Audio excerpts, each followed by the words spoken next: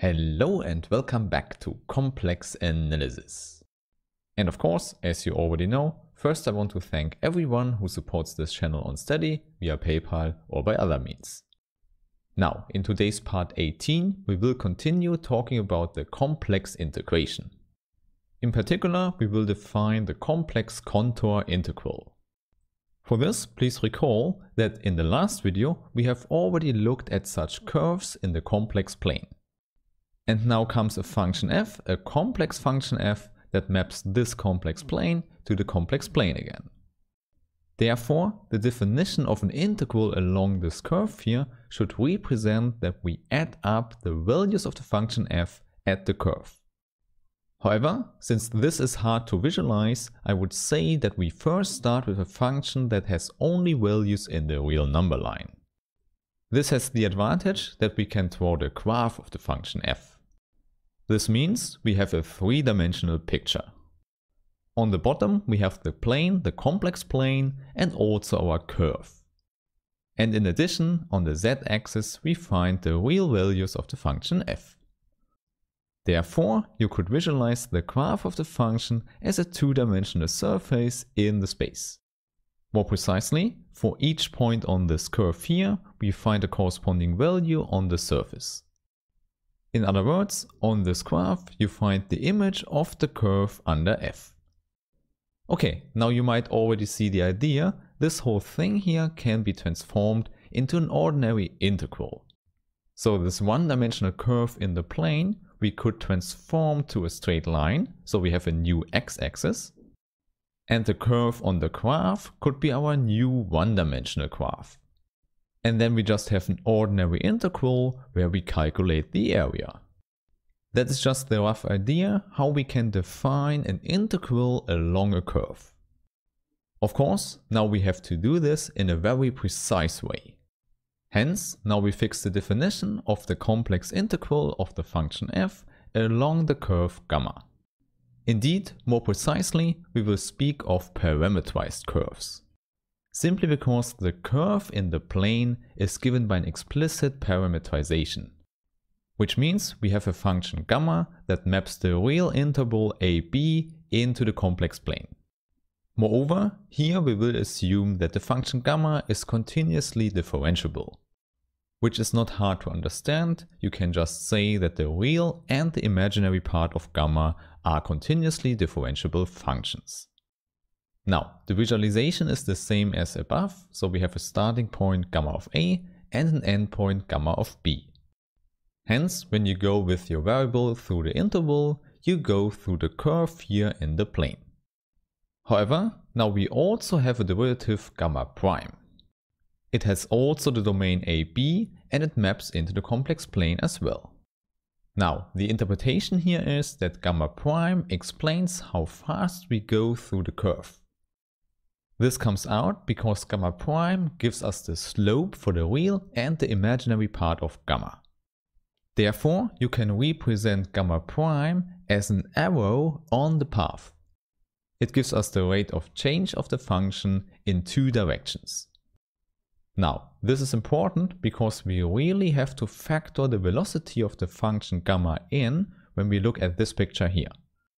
It comes in because in our transformation here, we want to have the start point A and the end point B here. So this would be the best thing when we have the original interval there.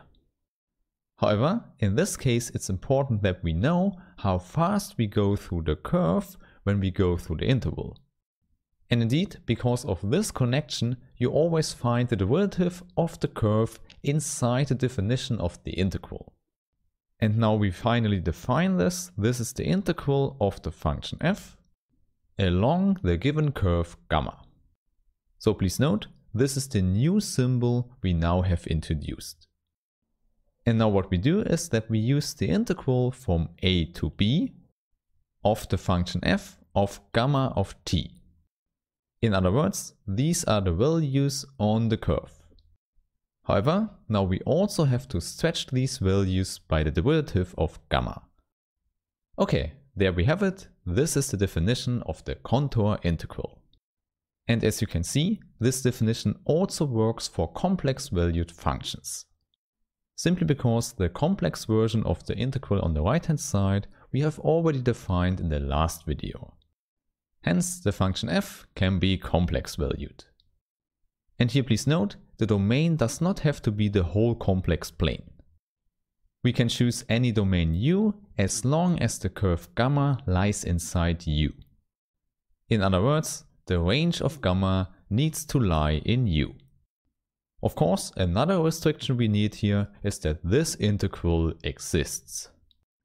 And you already know we have this when the integrand here is continuous. For this reason, let's add the assumption here that the function f is continuous. Okay, there we have it. Now we see with all these assumptions here, this is well defined and we have a new integral notion. And now in order to see that this is indeed useful, we should look at examples. Now for an example, we always need two ingredients, a curve gamma and a function f. Therefore, maybe let's start with something simple. We take the identity the function f of z is equal to z. And our parameterized curve gamma should give us a quarter circle. One possibility for this is that we take the domain as the interval from 0 to pi half, and then we send t to e to the power it. Now let's call this curve here gamma 1 because we will look at other curves later. Okay, now by the definition, the curve starts at the point 1. And then we go around the circle until we reach the point e to the power I pi half, which is I. Now, then we should be able to calculate the integral of f along this curve. So by definition we know this is the ordinary integral from 0 to pi half. And then here into the function f we put in the curve gamma of t, which is e to the power it. In addition, we see that the derivative of gamma is not hard to calculate. It's simply I times e to the power it. And now because the function f is the identity, we just have to multiply these two terms here.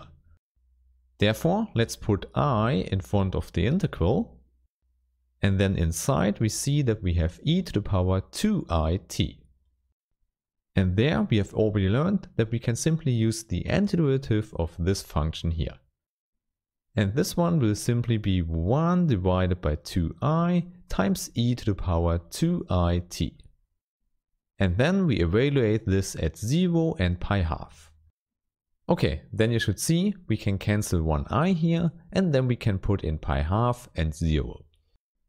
Hence what we get is 1/2 times e to the power I pi minus e to the power 0, which is 1. However, e to the power I pi is minus 1. Therefore, we have minus 1 divided by 2, so we get minus 1. Okay, so there you see, minus 1 is the value of this integral. Then, in the next step, I want to calculate the same integral, but now with another curve gamma 2. However, gamma 2 should still describe this quarter circle. So now maybe we choose the interval 0 to 1 and then we send t to e to the power I pi half t. Then you see immediately the start and the endpoint are still the same and we still run on the circle. However, in contrast to before, we are a little bit faster. But as you already know, this should not change the value of the integral. This was the reason for introducing the derivative inside the integral. This means that the integral looks the same, but now we integrate from 0 to 1. And moreover, before we have looked at the curve gamma 1 and now we look at the curve gamma 2. Now of course we don't change so much. This is still the curve given by e to the power I pi half t and this is the derivative. Now we have I times pi half in front. Okay, then in the next step we multiply these values again. And then we just have to calculate the integral of e to the power I pi t. Now this works almost the same as before. We have the antiderivative and then we evaluate at 0 and 1.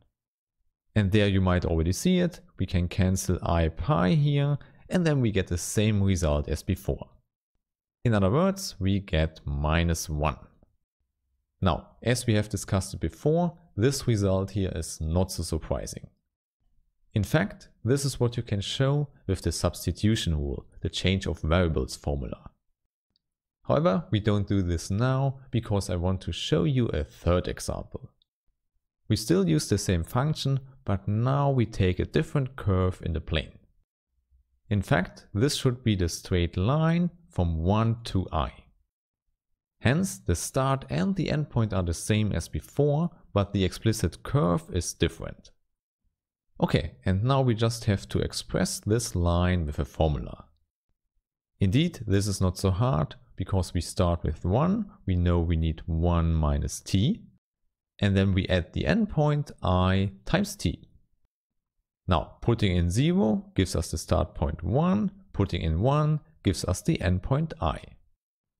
So you see, this is how you can construct a line between 2 points. However, now you should see, we cannot use the same calculation as before.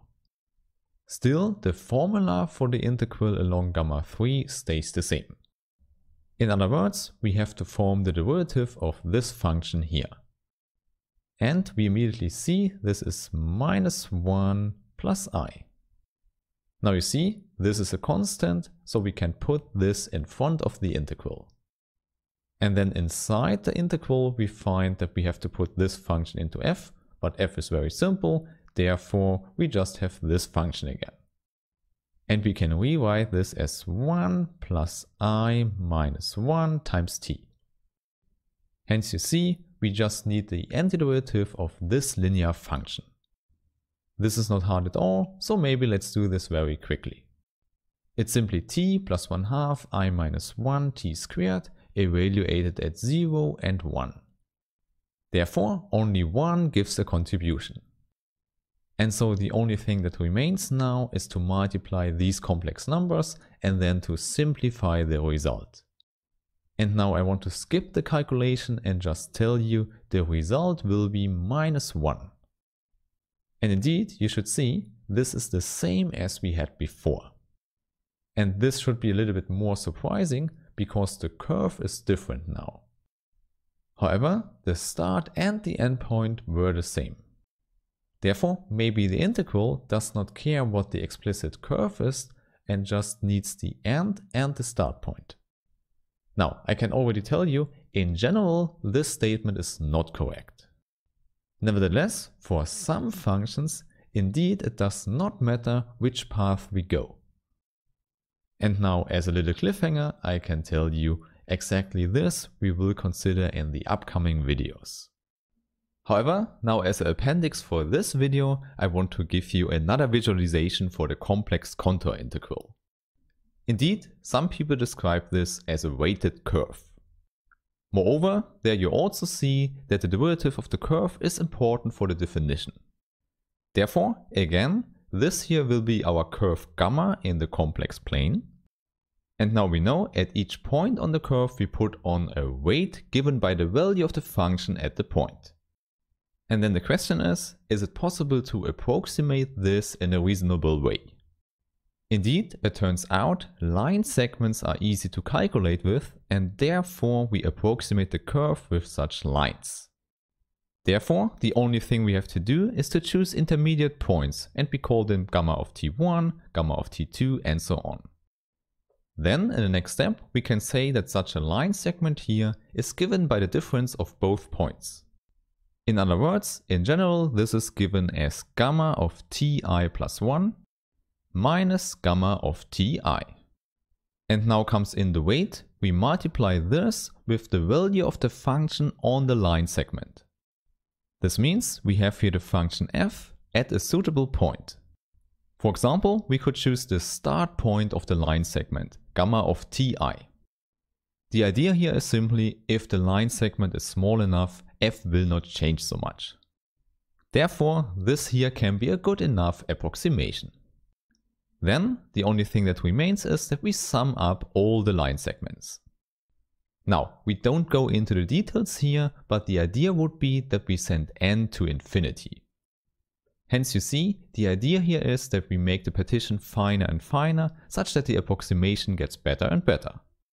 Therefore, you should see that this construction here is related to the ordinary approximation of a Riemann integral.